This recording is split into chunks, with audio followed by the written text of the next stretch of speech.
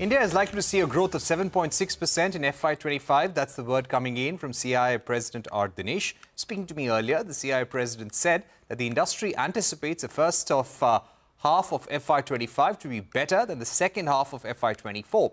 R Dinesh also said that both centre and state governments need to come together to implement big-ticket reforms in areas like land, labour, agriculture to boost India's growth. Speaking on electoral bonds, he said the industry believes in transparency in electoral funding. Listen in.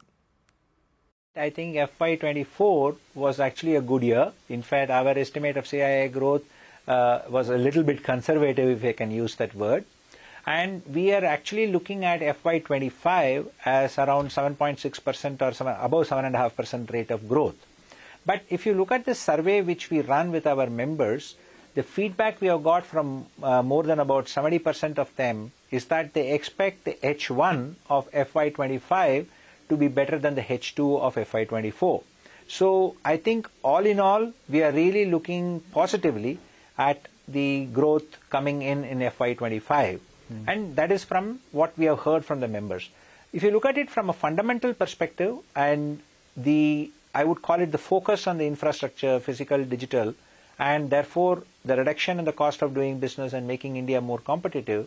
And last but not the least, the discussions we have had whenever we have gone abroad as a CII team to meet with companies and who are looking at investing in India, and those who are invested in India looking at growth for further expansion of their activities is quite significant. Therefore, we believe the growth will be in excess of 7.6%. Okay, let me also ask you about sectors which are going to see the highest deployment of capex. You said we will see a lot of activity in H1 of FY25, but would there be certain areas where you're confident that there will be a lot of capex deployment?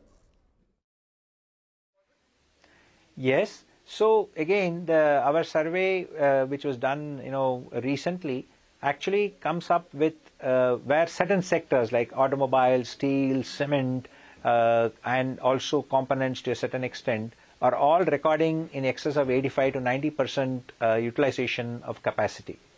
And similarly, and I'm now shifting to services also because it's not just manufacturing. And if you look at tourism, hospitality, healthcare, logistics, all of them are speaking about significant rates of growth taking place in terms of their expansion. Therefore, I believe that you will see more increase in these sectors in the capex activity in the H1 of FY25 and going forward.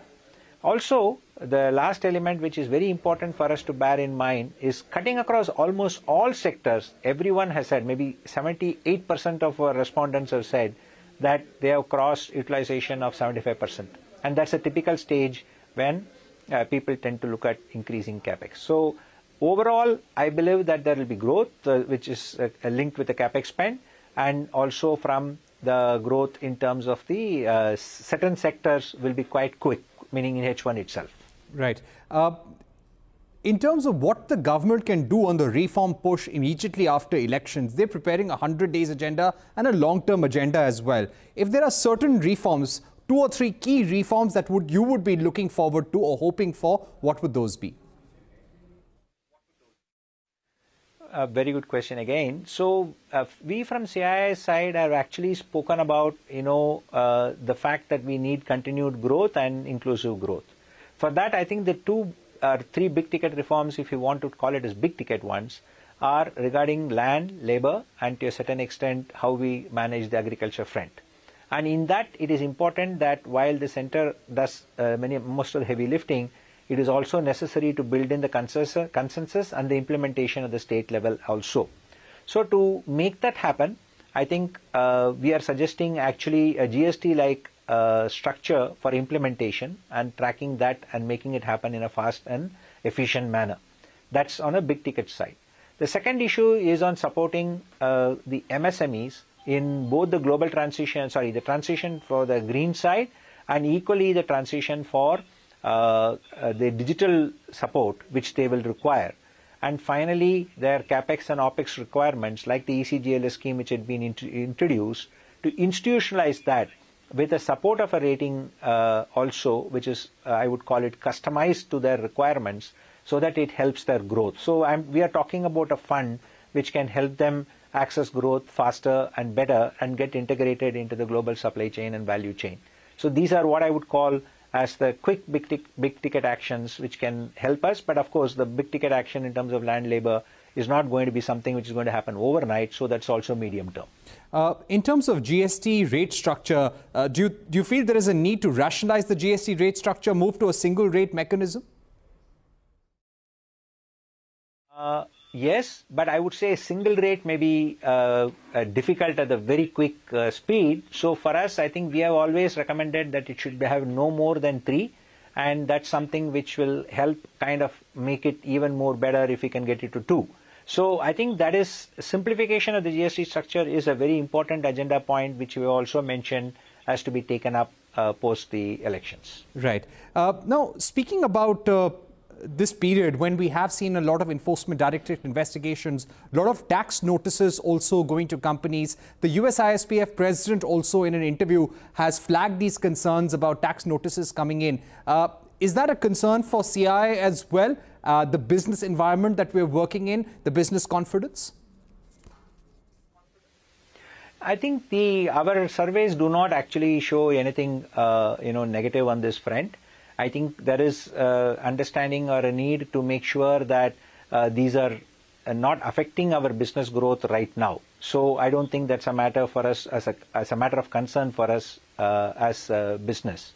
It's also important to understand that as India continues to grow and we continue to see the opportunities here, obviously you may have, I would call it certain issues. And from CII side, we tend to understand those issues and see how we can resolve them and work with the government to make it happen. Right. Any concerns that you have on the economic front at this juncture, which you feel the government may have to tackle?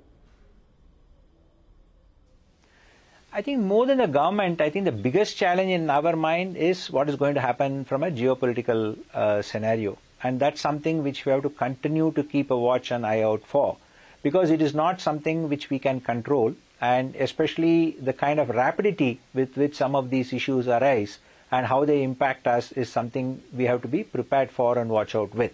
So if you look at broadly understanding, like the Red Sea issue which happened, they are all suddenly issues which come up in less than 2-3 weeks. So that's something which we see as a challenge which could affect our growth.